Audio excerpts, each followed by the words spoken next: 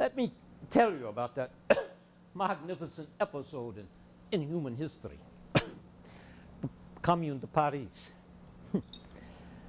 The story starts with stupidity. I'm speaking of Napoleon III, nephew of Bonaparte.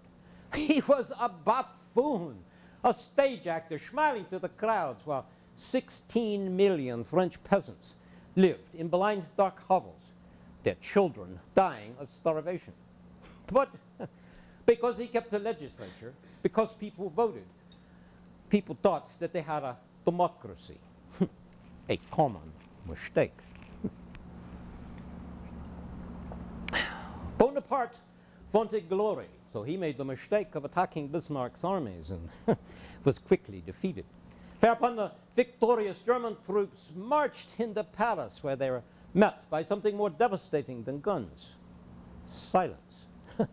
They found the statutes of Paris draped in black, an immense, invisible, silent resistance. So they did the wise thing. They paraded to the Arc de Triomphe and quickly departed.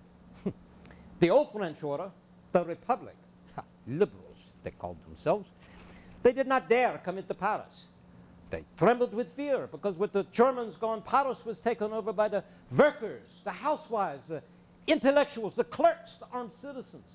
The people of Paris formed not a government, but something more glorious, something that governments everywhere fear: a commune, the collective energy of the people. It was the Commune de Paris. People were meeting 24 hours a day, everywhere, knots of 3 and 4, making decisions together. For the city was surrounded by the French army, threatening to invade at any moment. But Paris became the first free city in the world, the first enclave of liberty in a world of tyranny. If you want to know what I mean by the dictatorship of the proletariat, look at the Commune de Paris. That is a true democracy. Not the democracy of England or America, where elections are circuses, where people are voting for one or another guardian of the old order, where whatever candidate wins, the rich go on ruling the country. It was the Commune de Paris. It only lived for a few months, but it was the first legislative body in history to represent the poor. Its laws were for them. It abolished their debts and postponed their rents. And it forced the pawn shops to return their most necessary possessions. Their leaders refused to take salaries higher than the workers. They shortened the hours for bakers and planned how to give free admission to the theaters for everyone. And the great Courbet himself, whose paintings had stunned Europe, presided over the Federation of the Artists. They reopened the museums and set up a commission for the education of women, something unheard of, the education of women. And they took advantage of the latest in science, the lighter-than-air balloon. They launched one from Paris to soar over the countrysides, dropping printed materials to the peasants. It's a simple, powerful message. Our interests are the same. A message that should be dropped to workers everywhere in the world. And the Commune declared the purpose of schools to teach the children to love and respect their fellow creatures. I've read your endless discussions of education. What nonsense!